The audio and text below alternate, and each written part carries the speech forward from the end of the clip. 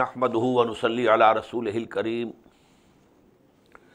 अम्मा बअद फ़अऊज़ु बिल्लाहि मिनश शैतानिर रजीम बिस्मिल्लाहिर रहमानिर रहीम इन्नल लज़ीना आमनू व अमिलुस सालिहाति इन्ना ला नुज़ीअु अज्र मन अहसना अमला उलाइका लहुम जन्नातु अदनिन तजरी मिन तहतिहिमुल अन्हारु युहल्लौना फ़ीहा मिन असाविर मिन ज़हबिन व यल्बसूना सियाबन खुदरम मिन सुंदुसिन व इस्तबरक़ मुत्तक़ीन फ़ीहा अलल अराइक निअमस सवाब व हसनत मुर्तफ़क़ा सदक़ल्लाहुल अज़ीम. It's a general rule in Quran that whenever there is a mention of the people of the hell, then for a simultaneous contrast, the people of Jannah, the people of paradise are also mentioned. So in the fourth section of Surah Kahf, we have already read about the people who will be in the hell. Inna a'tadna lizalimina naran ahata bihim suradiquha. They will be surrounded by fire and the smoke of hell. Wain yastaghisu yughasu bima'in kal muhl. And if they will ask for some water, they will be given some molten brass, molten copper to drink, which will be very hot. Yashfil wujuh. It will roast their mouths and faces. Besa sharab wa saat murtafaqa. It will be a very bad thing to drink and a very bad place to rest. Now in contrast, innal lazina amanu wa amilus salihat. Verily, those who came to believe and who did good deeds, inna la nuzi'u ajra man ahsana amala. We are not going to waste the reward of those who have been doing good deeds. Ulaika lahum jannatu adnin. For them will be the residential gardens of perpetuity, of eternity. Tajri min tahtihimul anhar. Underneath them, rivers will be flowing. Yuhallawna fiha min asawira min zahabin. They will be adorned therein with bracelets of gold. Vayalbasuna siyaban khudran.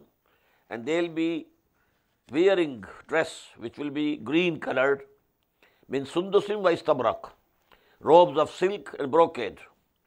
Muttaqeena fiha alal araik, and they will be sitting over there on raised couches.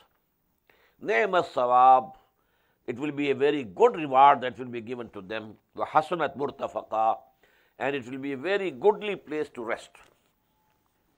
Now in the next session, Allah subhanahu wa ta'ala is giving an example of two persons who were friends. One was wealthy, the other was poor. But the wealthy one became haughty, and the poor one was loyal to his Lord Allah subhanahu wa ta'ala. So there is a conversation between them. وَاضْرِبْ لَهُمْ مَثَلَ الرَّجُلَيْنِ. Relate, O Muhammad sallallahu alayhi wa sallam, to them the story of two people, an example of two persons. جَعَلْنَا لِأَحَدِهِمَا جَنَّتَيْنِ مِنْ عَذَابٍ. We had given to one of them two gardens of grapes. وَحَفَفْنَاهُمَا بِنَخْلٍ. And we had surrounded those gardens of grapes with the palm trees, date palm trees. وَجَعَلْنَا بَيْنَهُمَا زَرْعًا.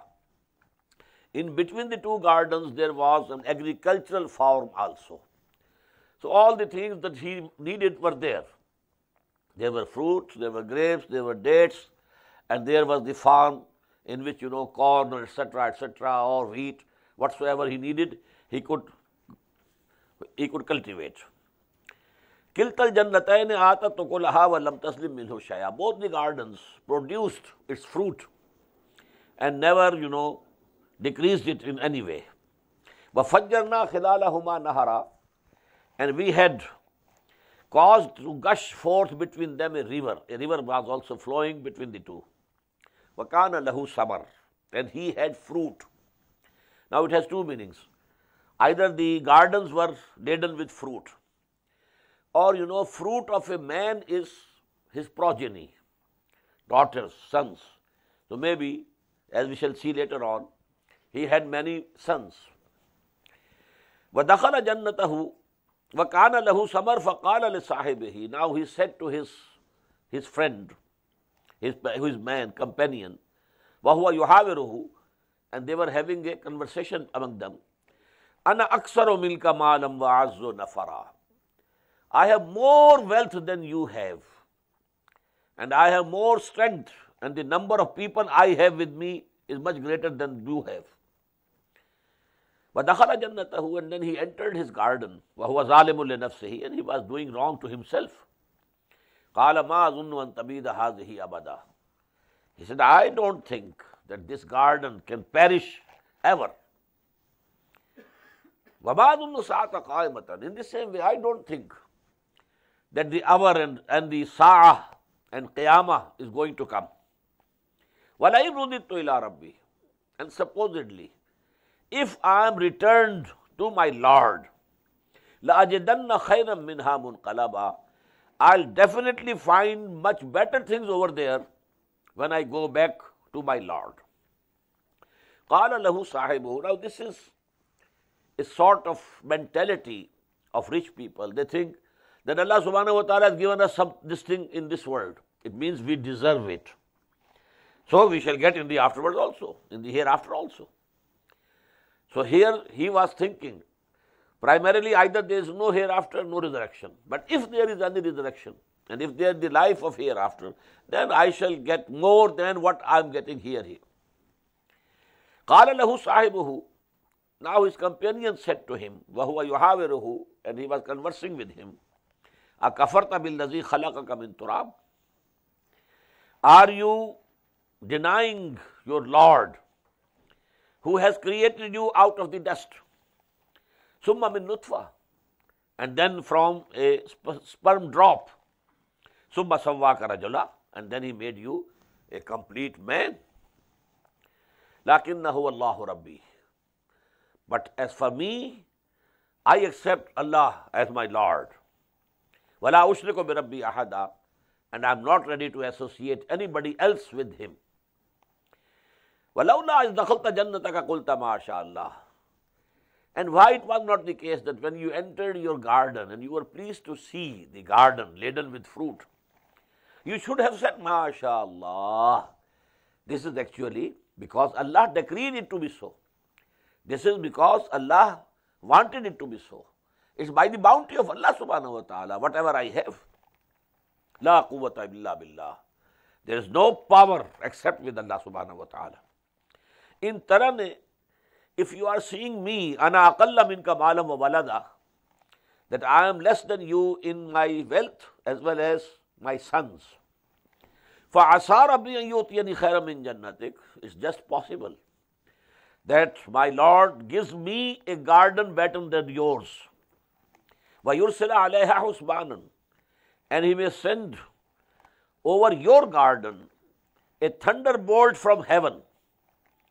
مِنَ السَّمَاءِ فَتُصْبِحَ صَعِيدًا زَلَقًا, and then all this garden and all this agricultural farm, it will become a slippery plateau. أَوْ يُصْبِحَ مَاؤُهَا غَورًا, and it is also possible that this water of this river may go down into the earth.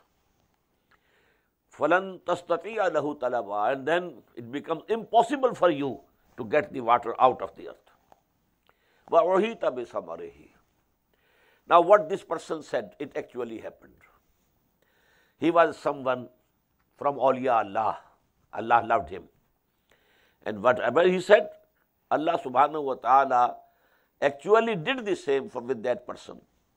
And his gardens were destroyed. وَأُحِيطَ بِثَمَرِهِ. All the fruit was taken away from him. فَأَصْبَحَ يُقَلِّبُ كَفَّيْهِ عَلَى مَا أَنْفَقَ فِيهَا. And now he remained there, rubbing his hands against each other on the wealth that he had invested. The garden has been finished. There came, a thunderstorm, a thunderbolt, and everything was gone. He had invested a lot. يُقَلِّبُ كَفَّيْهِ عَلَى مَا أَنْفَقَ فِيهَا وَهِيَ خَاوِيَةٌ عَلَى عُرُوشِهَا. And the garden was lying down on its supports. There are supports for the grape, So now these supports are down. وَيَقُولُ, and then he said, يَا لَيْتَنِي لَمْ أُشْرِكْ بِرَبِّي أَحَدًا. Would that I had not associated anyone with my Lord. Now the question is, whom he had associated with the Lord. There is no mention here of any Lat, Manat, Uzza, Hubal, no God. He believes in one God. Only what he says is that I don't think there is going to be any resurrection. I don't think. And if there is resurrection, this God has given me this thing over here, he will give these things, better things to me in the hereafter also. And he was so confident of his garden. I don't think it can perish, it can be destroyed.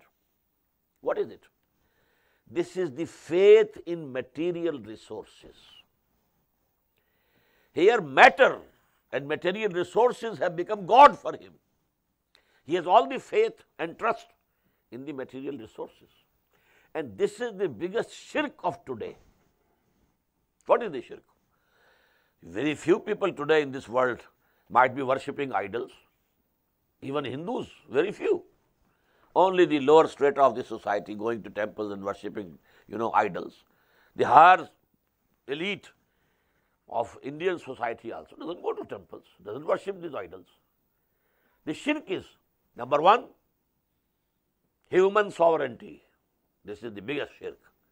Sovereignty belongs to whom? If you claim sovereignty, you are making yourself equal to Allah. This is number one shirk.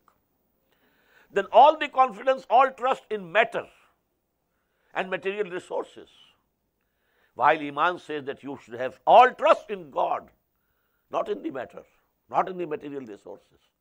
So this was the shirk that he was committing, not the shirk of worshipping other gods and goddesses. وَلَمْ تَكُنْ لَهُ فِئَةٌ يَنْصُرُونَهُ. But then there had been no hosts who could have helped him min dunillah, besides Allah subhanahu wa ta'ala. وَمَا كَانَ مُنْتَصِرًا. And it was not possible for him to take revenge. From whom could he take the revenge? When Allah subhanahu wa ta'ala has destroyed his gardens. هُنَالِكَ الْوَلَايَةُ لِلَّهِ الْحَقِّ. Here all authority belongs to Allah subhanahu wa ta'ala. Walaya, this is walaya. And another word is wilaya. Wilaya is from wali. When there is mutual brotherhood, mutual friendship, it is wilaya. But authority is from, walaya is from wali. Wali is the person who rules some place or some country, wali. And from wali is walaya. So authority. Authority here belongs to Allah and Allah alone. هُنَالِكَ الْوَلَايَةُ لِلَّهِ الْحَقِّ هُوَ خَيْرٌ ثَوَابًا. He is the best in rewarding. وَخَيْرٌ عُقْبًا. And he is the best regarding the final results.